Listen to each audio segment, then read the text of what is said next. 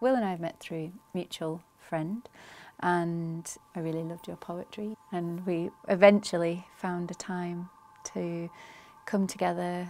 With Erland, we just kind of sat in a room together, didn't we? And I think the way we started was I played something on I think it was on a Jupiter 4 synthesizer, and it had a kind of rolling, deep, gliding kind of sound. And that instantly you said, I've got a poem that will go with this sound.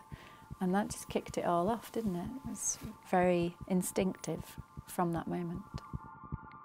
In the way that Hannah described really was how the whole process panned out, either moving from a sound or a piano line that would suggest a poem to me, or vice versa. I might say this poem somehow was in conversation with the previous poem that we'd recorded, and that would suggest some music to Hannah. I think it's just really beautiful. They exist together as one piece.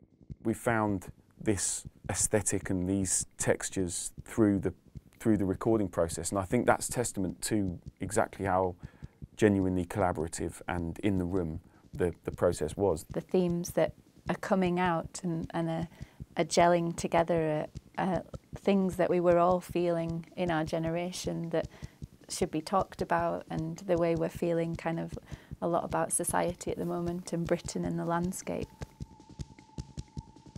I think of the record as experimental in some ways, and hopefully something a bit unique and hard to pin down, because I think that's probably a good thing in art. To describe this to anybody, I would say it's titled Chalk Hill Blue. It's something electric with words and music, pastoral look at landscape. It's definitely something rare and special, much like the butterfly itself. I think as we start to explore the live element, there's a definite exploration of the themes further and how we can perform them together.